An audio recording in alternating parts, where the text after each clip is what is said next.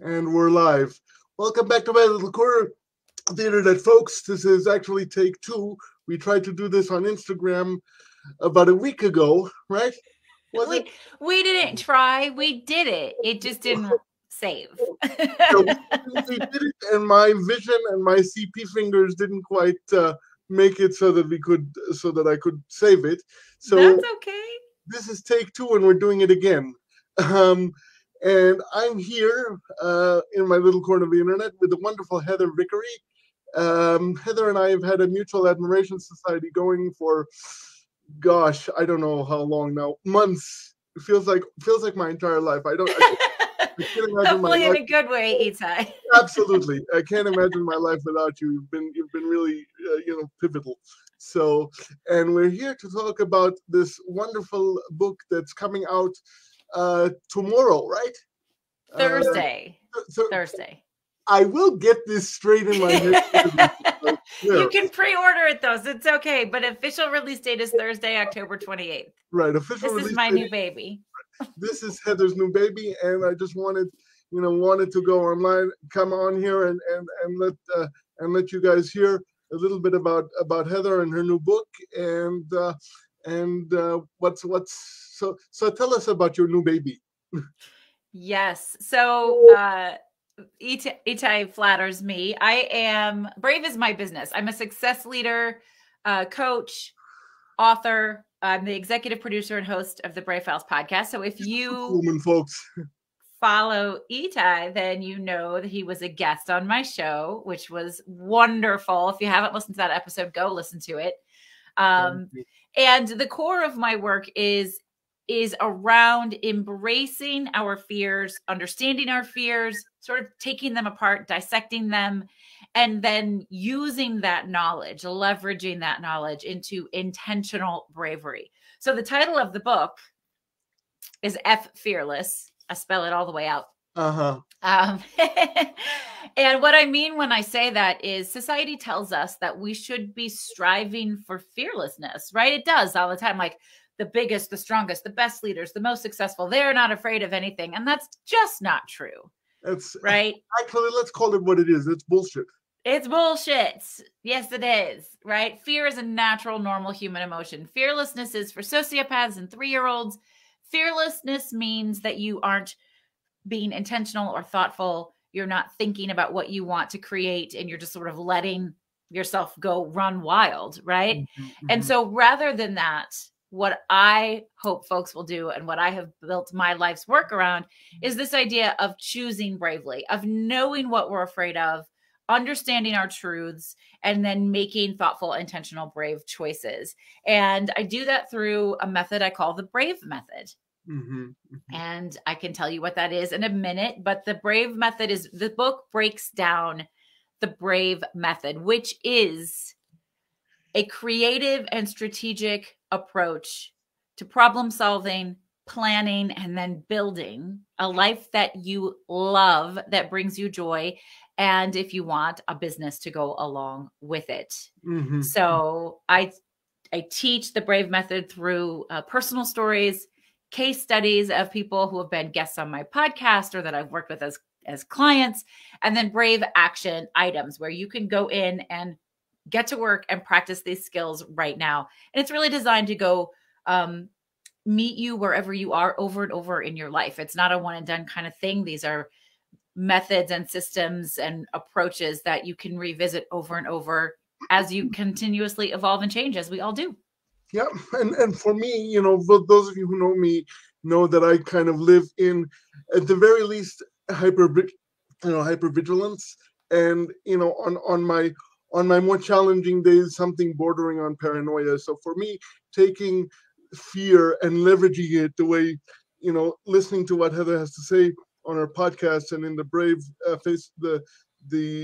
Brave on Purpose on Facebook has really helped me and given me the strength and the tools to really take my ideas that I've been that I've been developing here and move them forward. And without the podcast and without your support, Heather, I quite literally, I don't think I would be exactly where I am today. So I owe I owe a lot of what I'm doing and how I'm doing it and how I view what I'm doing to you in the podcast, and just your support and your constant warmth and your love, and just having my back. So this is something that I'm really excited for people to have on their shelves or in their Kindles, and eventually as an audio book for those of us who have difficulty, visually processing things in our ears, because this is really, I mean, there's some amazing, I mean, I haven't actually read any of the drafts, but I'm certain that there are some amazing tools that everybody can use in whatever situation they are, wherever you are in your life. So, and it's really an honor for me to sit here and talk about this today. Oh, thank you so much, Itai. I appreciate that. I am so inspired by your willingness to reassess and redefine where you are and how you feel about where you are and what you want for yourself. And I know you're actively doing so much of the work that I share here. So much of the Brave Method is something that you actively lean into mentally and emotionally, maybe not very much, very much. Yeah. And in fact, one of the things that I can't imagine having done or having agreed to do without having had the support of the collective and your support. This past week we had the Polyglot Conference, and I actually was invited to speak in front of a very significant part of the polyglot community, with very smart and influential people and scholars. And had I not had that, the had I not been listening to the podcast and having your support, and you are, among other things, a master cheerleader and a master at just celebrating every little step. In fact, we call them little steps, but they're actually not little steps.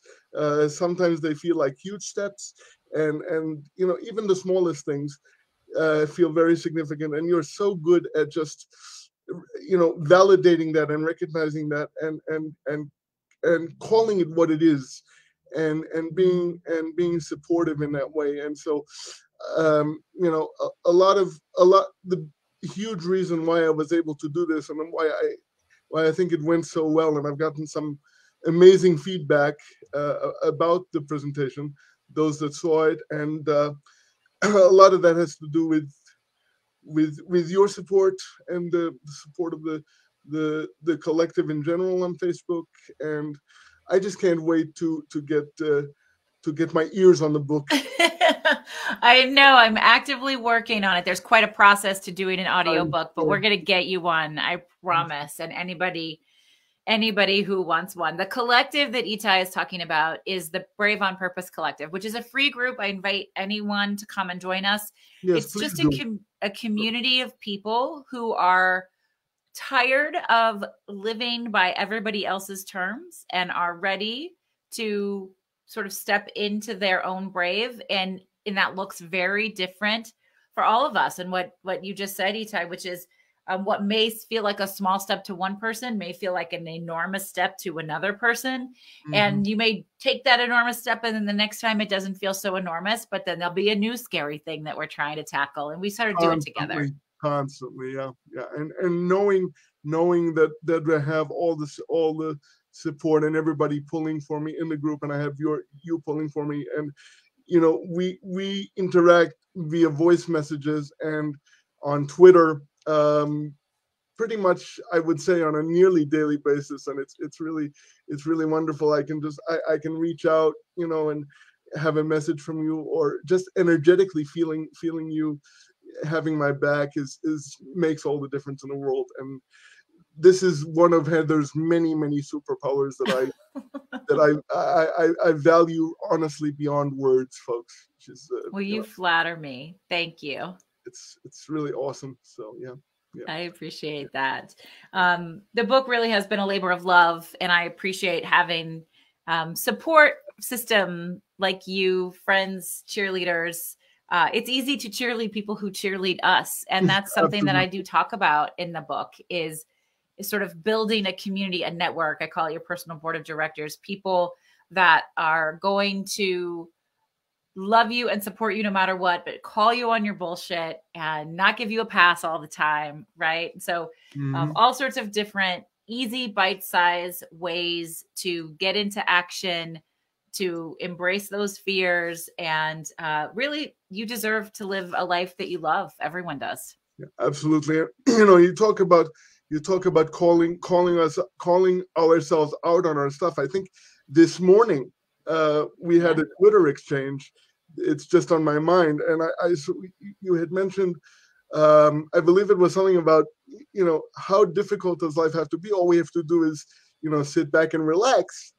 To which I respectfully said, you know, for those of us like me with spastic quadriplegic CP, that's a more significant challenge than one would think.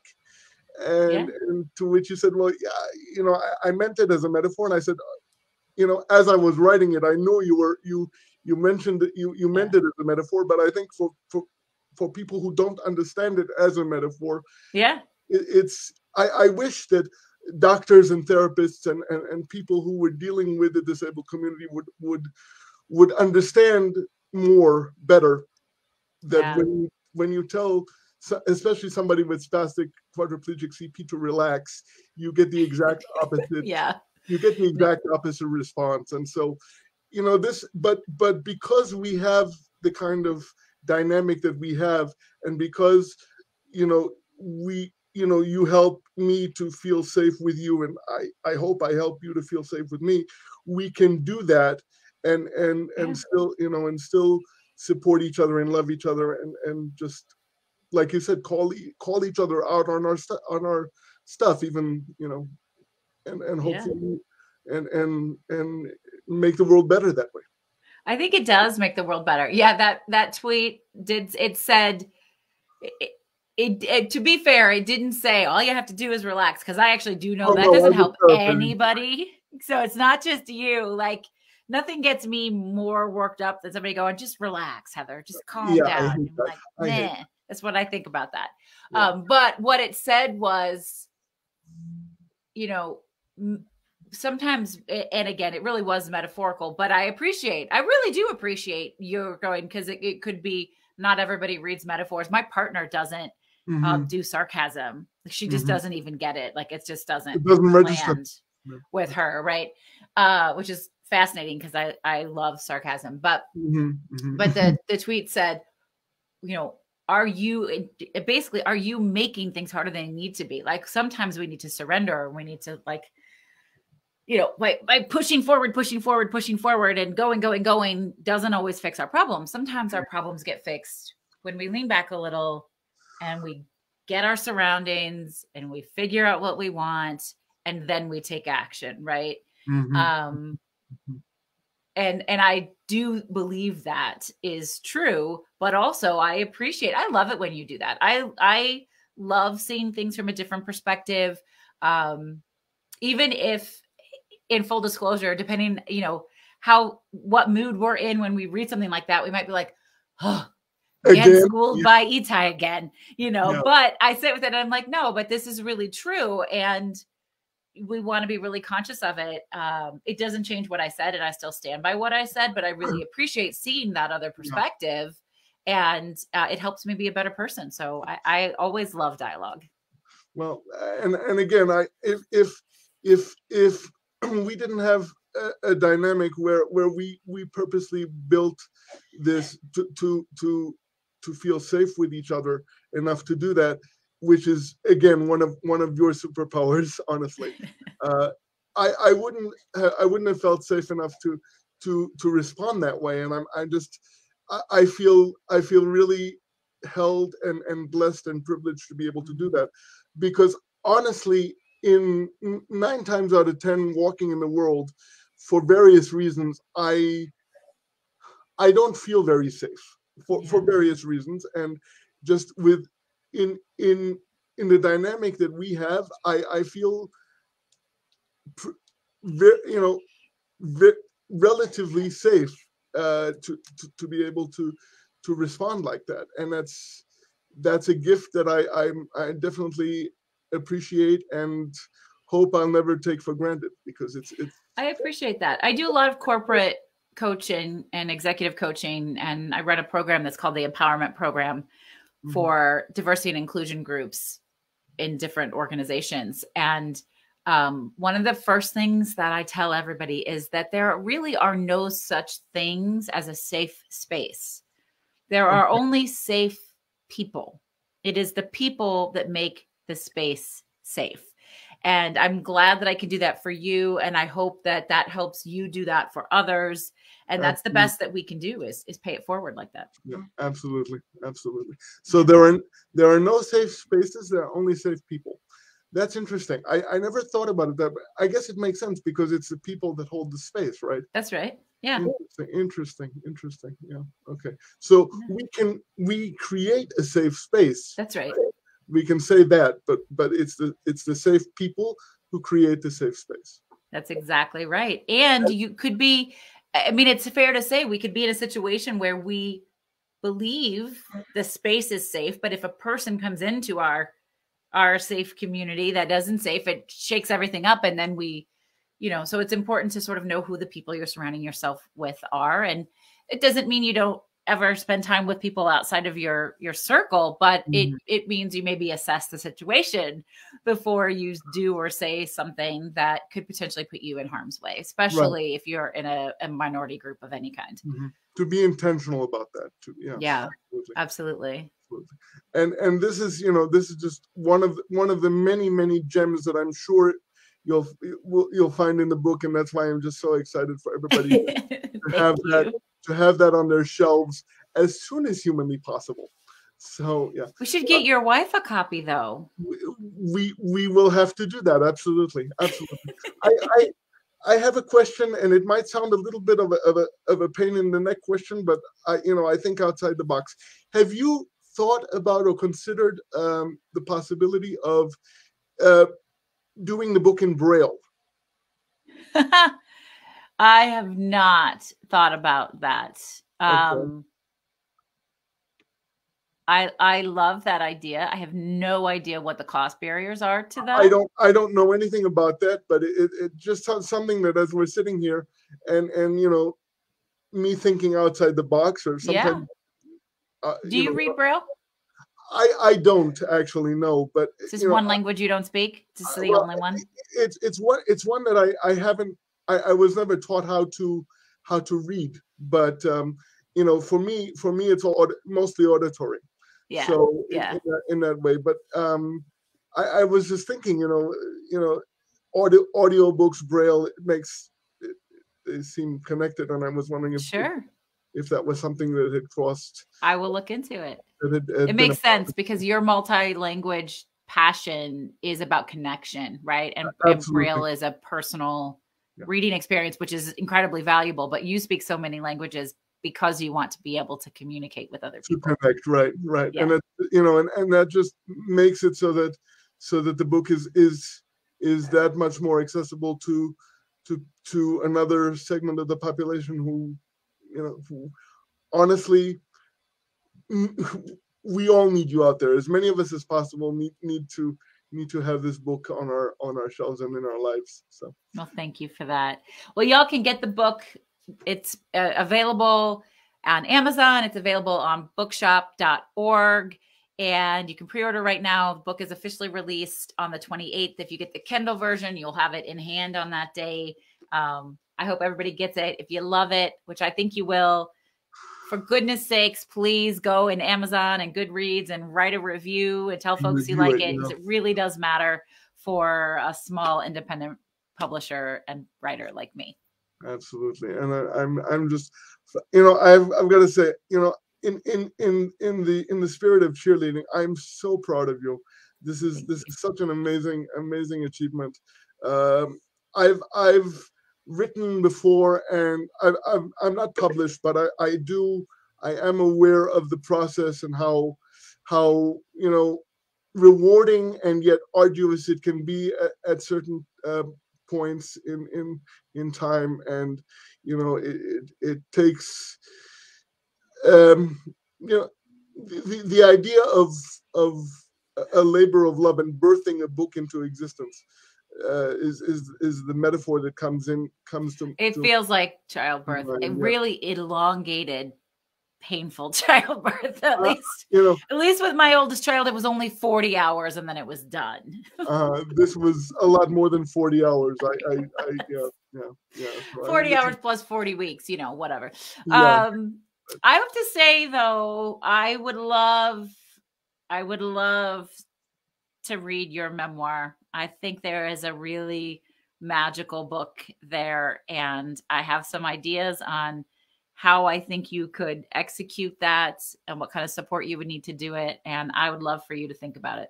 Well, you've mentioned that, and we talked about the possibility of once the book comes out, and if there is such a time, once everything settles down for you Yeah, on that sounds on great. your end,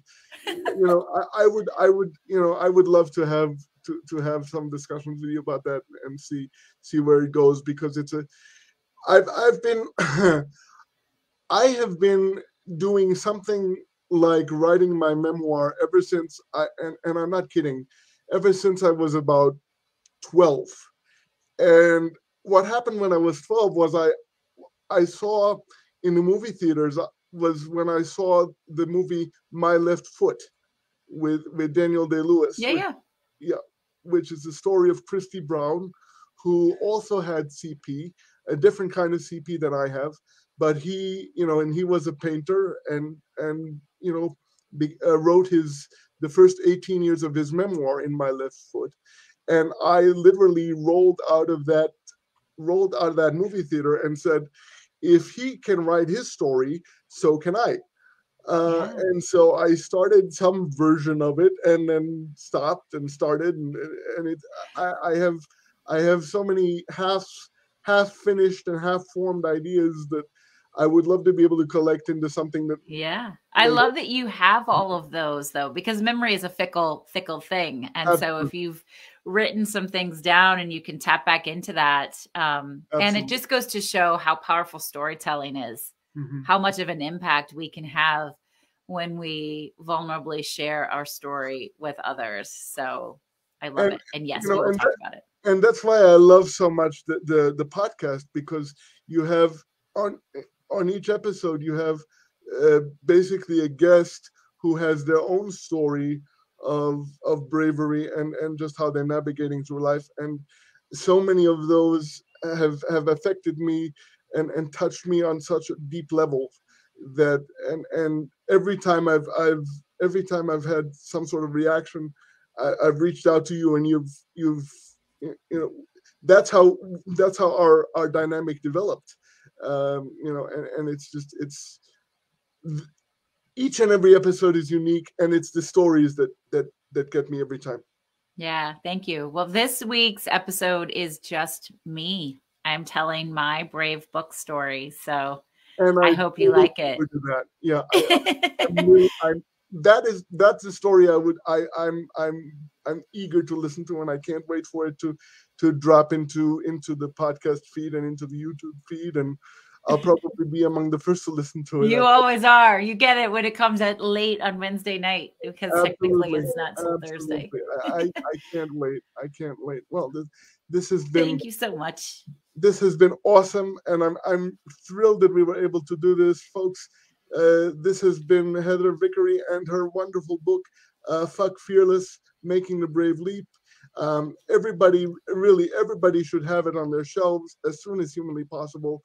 It will move you. It will affect your life. And those of you who are so moved, come and join us. In the Brave Collective. We're great people. We're supportive. I couldn't have done what I've done and what I'm doing without the support in that group. And it's if it resonates with you, by all means, come and join us. Absolutely. Thank you, Itai. Yeah, y'all just search Brave on Purpose in Facebook and you'll find us. So thank you. Great stuff. Have a great day. You Bye. too. Thanks so much, Heather. Yeah.